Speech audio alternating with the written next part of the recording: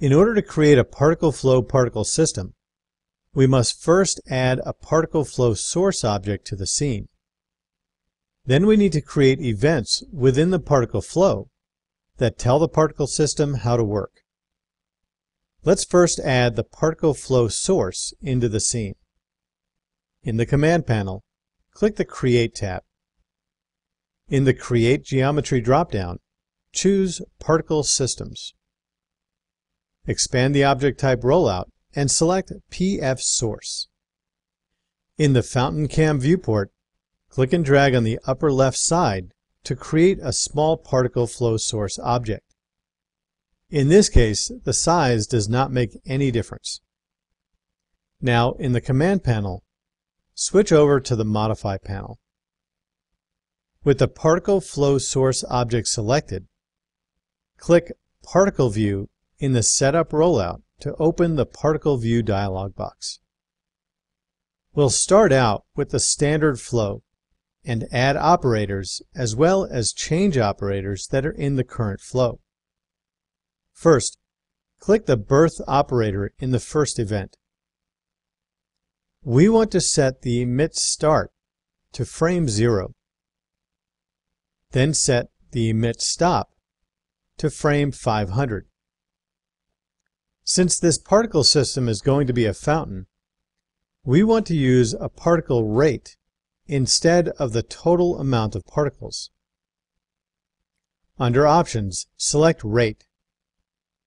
Then set the rate value to 300.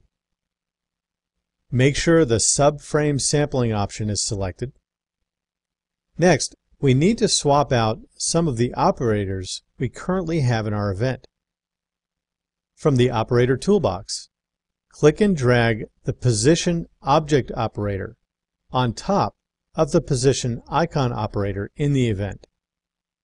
You'll see a red line going through that operator, which means that operator will be overwritten. Click the Position Object operator we just added.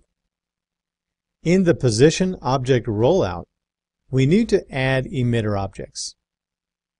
Click By List just under the Emitter Objects. In the Select Emitter Objects list, press Ctrl and choose both the Pillar 1 object and the Pillar 2 object. And then click Select in the lower right corner of the dialog. That adds the two objects into the Emitter Objects list. Then we need to set the location the particles will be emitted from. In the Location group, expand the Location dropdown and choose Selected Faces. This will cause the particles to be emitted from the black circle, which represents the water pipe on the top of the pillars. The reason for this is the geometry for the water pipe circle has been selected in the polygon object. Next, click and drag the By Surface operator on top of the Speed operator in the event and overwrite it. Now click the Speed by Surface operator in the event. Here we set the speed of the particles that will be emitted from each pillar. In the Speed by Surface rollout, expand the Set Speed dropdown and choose Set Speed Once. Then set the speed to a value of 10 feet and the variation to a value of 1 foot. Next, we need to tell the operator what surface geometry the particles will be coming from. Click By List. From the Select Surface Objects dialog box, press Ctrl and select both Pillar 1 and Pillar 2. And then click Select. This adds the two pillars to the surface geometry list. In the Direction group, expand the Direction dropdown and choose Surface Normals. Set the divergence value to 3. This now sets the direction of our particles based on the normal of the surface it's being emitted from, which will shoot the particles out at the ends of the pillars. Now select the rotation operator in the event. In the Orientation Matrix dropdown, change the Orientation Matrix option to Speed Space Follow. It's very important to set the orientation correctly for Speed Space Follow.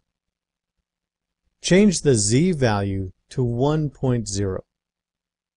This will cause the particles to follow the arc of their travel as they are emitted from the pillars.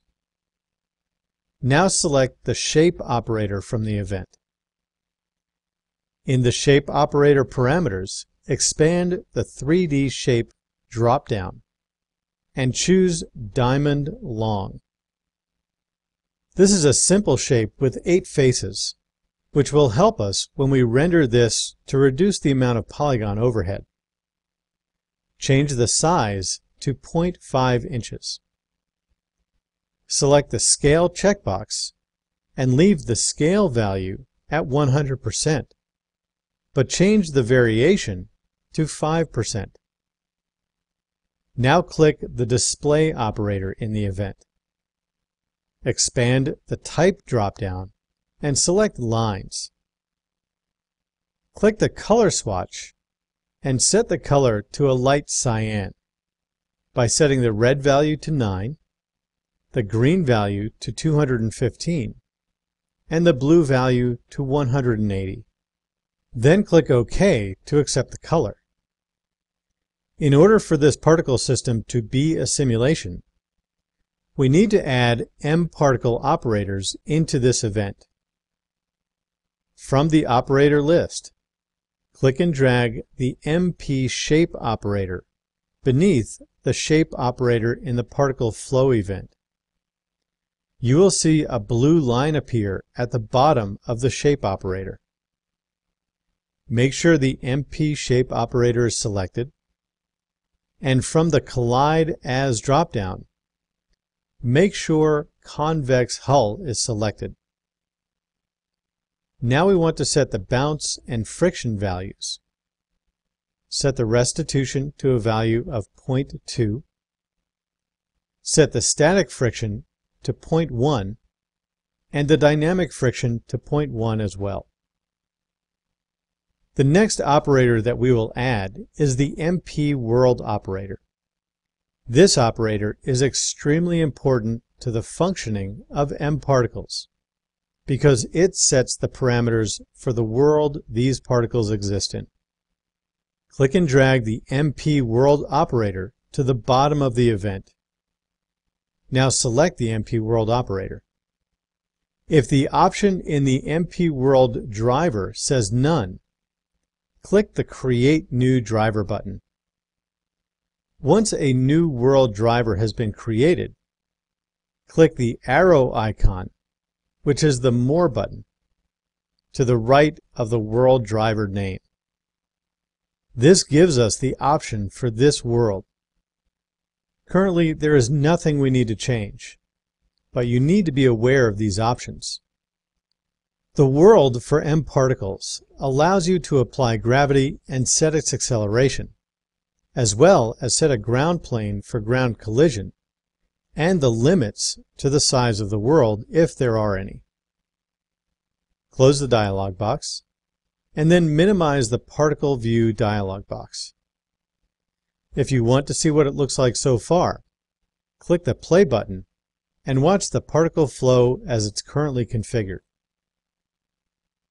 Stop the animation and go to frame 0. So now we have the basic flow setup.